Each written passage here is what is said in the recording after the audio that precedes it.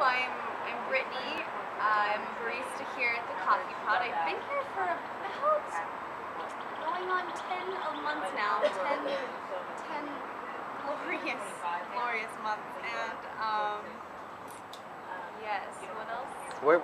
Within those 10 months, what's been the most rewarding thing about working here? Oh, well, the people. It's a really kind of stock answer, but it's incredible. Like, I'll just be walking around campus at school and they'll be like, "Hey, Coffee Pot girl," and I'll be like, "Hey, green tea, bubble tea, what's up?" And you just, I don't know, you just get to talk to some of the coolest and bizarre and sometimes the most awful people, but it's really great. I'll say, does their choice of drink, do you notice like a mirror in their personality? Oh my gosh, completely. Like, I play a game every time someone walks up. I try and like guess what kind of drink they get, see how close I am to like what they'll actually get, and then try and like recommend things just by looking at them. I'll be like, "You should try the Frenchie latte," and then they'll be like, "I absolutely love that," and I'll be like, "I'm just really good at my job."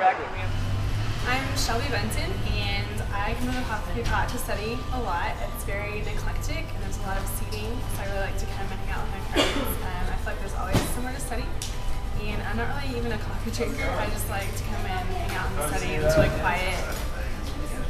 Hello, my name is Lauren. I've worked at Coffee Pot for 2 years now.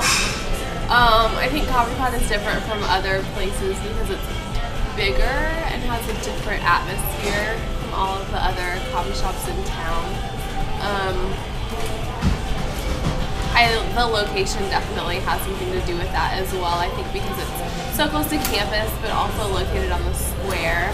So we have a nice little mix of business people from the square as well as people from campus. And what makes a good coffee shop? I think that has to do with the customers and the baristas here. It's very much a community. Every time I'm here studying right now, but I know half of the people that are sitting here, and it's just very much a small town atmosphere. Not that it's better necessarily than any other place, but it's just has a distinct feeling to it, I think.